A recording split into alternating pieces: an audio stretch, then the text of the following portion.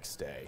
Well, heading to Vermilion Parish now, the school board is looking to crack down on drivers illegally passing school buses while they're making stops. The board is planning to install cameras on the outside of those buses, allowing them to get license plates and then report those to police. Micah Hatfield has more on the cost and when you can expect to see those cameras. When you see this, you're supposed to stop. But in Vermilion Parish, people haven't been following the law. What's happening is cars are going around our buses, and students do cross in front of those buses. So we're putting students and parents and everybody on that school bus in jeopardy. Vermilion Parish Superintendent Jerome Puyau says it's been happening a lot in the mornings when buses are picking up elementary students, especially on Highway 699. So their way of stopping it, installing cameras outside of the buses. We can capture the image of anyone that's trying to go around the arms.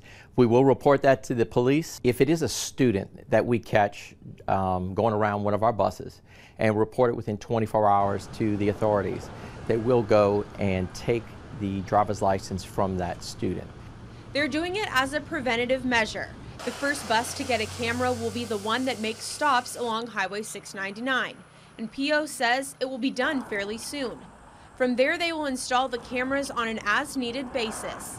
Each camera will cost the district about $1,000, but he says it's worth it. $1,000 to $2,000 in the life of a child is definitely a great investment.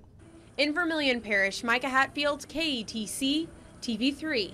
And just a reminder for you about the law when it comes to driving around a school bus. On any two-lane road, even with a turning lane in the center, cars traveling in either direction are required to stop when a bus is making a stop. Now on multi-lane highways with a physical separation in the center like a continuous turning lane or a median, only those drivers traveling the same direction as the bus or in the turning lane are required to stop. Next tonight, Lafayette Councilman Brandon Shelvin wants the state's Office of